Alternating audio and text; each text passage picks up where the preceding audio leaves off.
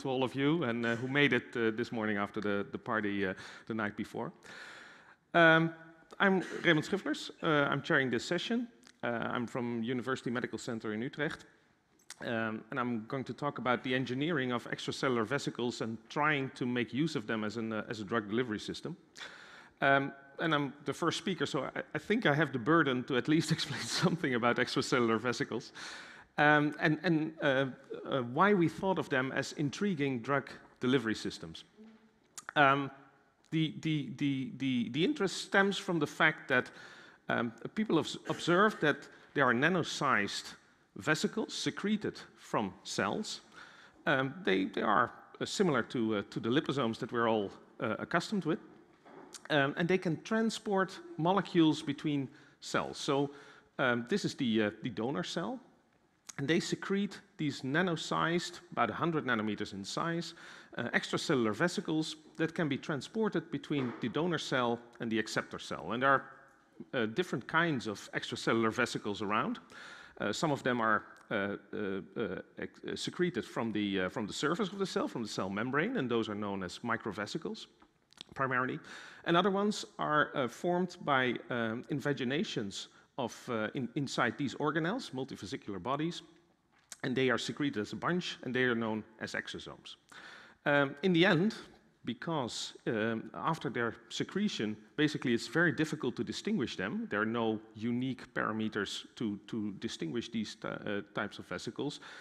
They're known as extracellular vesicles to sort of, well, avoid any discussion, basically, upon what type of material you actually have. What is intriguing, of course, is the fact that these vesicles contain RNAs, messenger RNAs, microRNAs, but also proteins like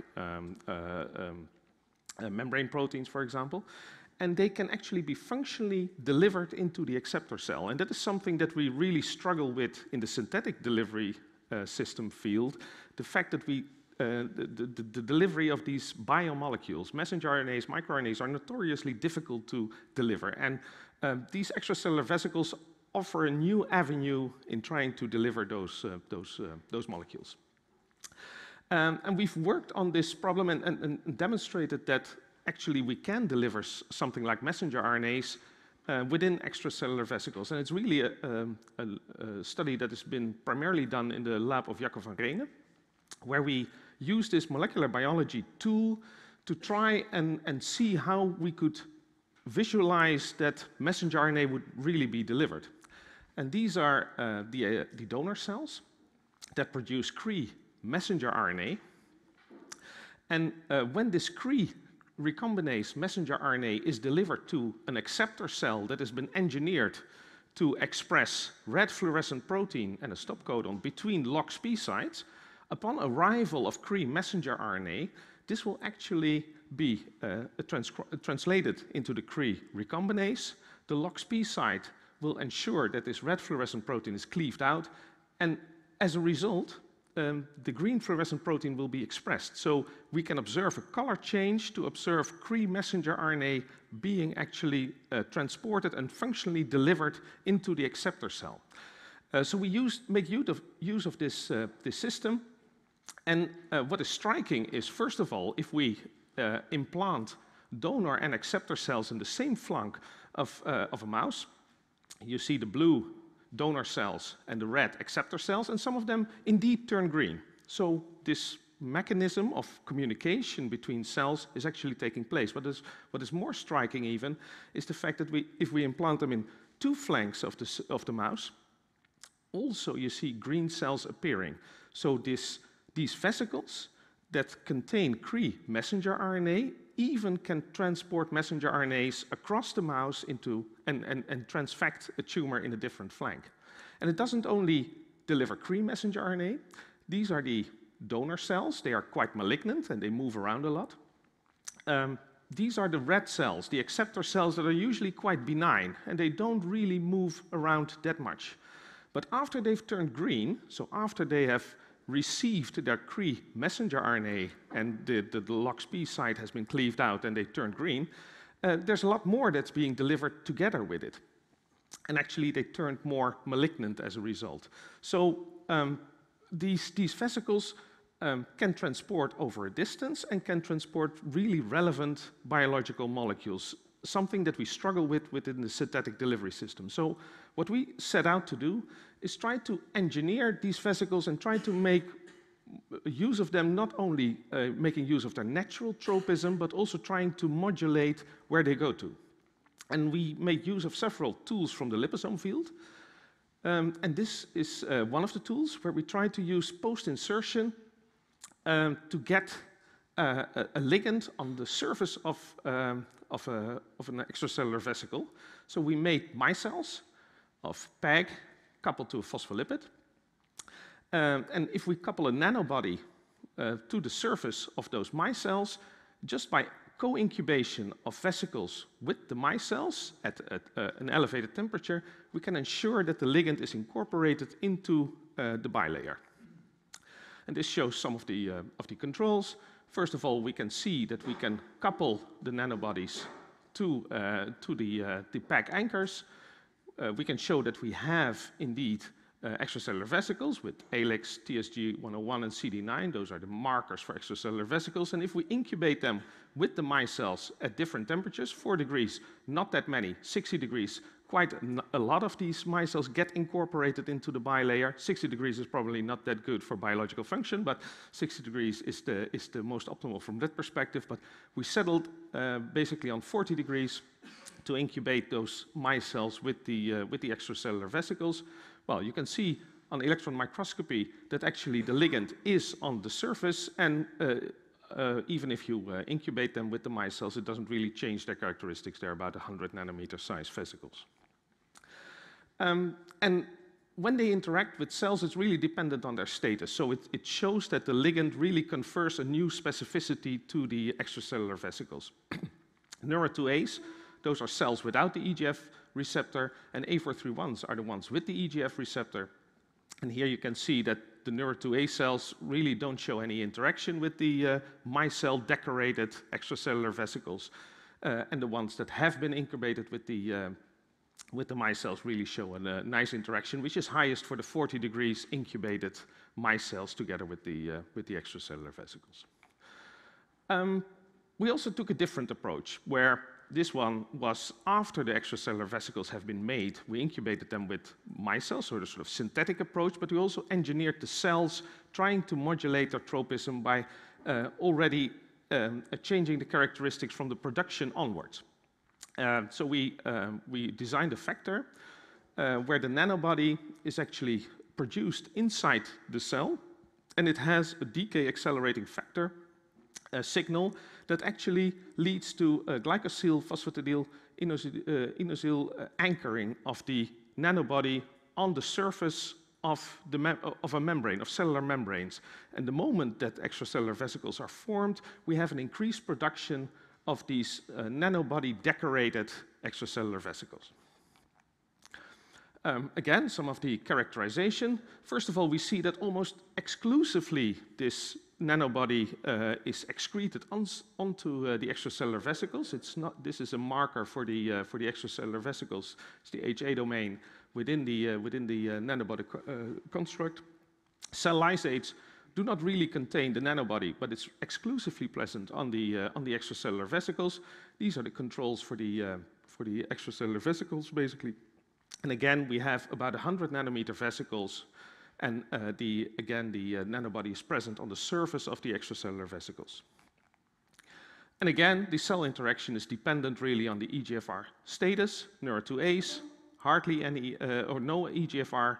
HeLa cells, hardly any EGFR. And A431s, a lot of EGFR. And you can see that the extracellular vesicle interaction is really mediated by the presence of this nanobody on the surface and, of course, on the EGFR status of the cells. So, in conclusion, we can really modulate the cell specificity of extracellular vesicles by putting a new nanobody on the surface, but it's all in vitro, of course. And the next step is, how does it pan out in vivo? And that is something of a disappointment, basically, because in the synthetic delivery field, in the liposome field, we really are accustomed to hours of circulation time and a lot of cell interactions enabled by this long circulation time. And if you look at our extracellular vesicle preparations, these are the extracellular vesicles in their native form, isolated and injected as a bolus. You see a very rapid clearance and really undetectable after 10 minutes. If we use these post-inserted PEG micelle decorated extracellular vesicles, it's slightly prolonged, but still it's about 10% only circulating after 10 minutes. And indeed, you can still detect them after 1 hour and perhaps even after 4 hours, but it's only a marginal percentage of the injected dose that is circulating at that time. So it's a very short time span during which these extracellular vesicles can be seen. And where do they go to? Well, not surprisingly, for people in this field at least, is the fact that they go to the liver and spleen. So this is the background. These are the natural tropism of our isolated extracellular vesicles, primarily the liver, a little bit into the spleen. By pegylating them, we avoid a little bit the recognition by the liver, but it's immediately taken over by the spleen because the spleen compensates for that little loss. And if you look at the desired target organ, the tumor, you hardly see any accumulation there. So I think, concluding, remarkable biological effects, going back to the extracellular vesicles that deliver Cre-messenger RNA from one tumor in one flank to another tumor in another flank. We've shown that they can be engineered using methods from the liposome field, but also by modifying the producer cell, so recombinant molecular biology. At the same time, if you look at the extracellular vesicles, but also the engineered extracellular vesicles, they do behave as first-generation liposomes in vivo, fast clearance by MPS organs, and that really dictates their distribution over the body. So in the end, well, Sander Kooijmans did primarily the work, supported by Clara. Steve Ruffler supplied the plasmid of the decay accelerating factor, and Peter Vader is heading the lab efforts in our team. And, well, it was supported by the ERC grant. So thanks for your attention, and if you have any questions, I'd be happy to answer them.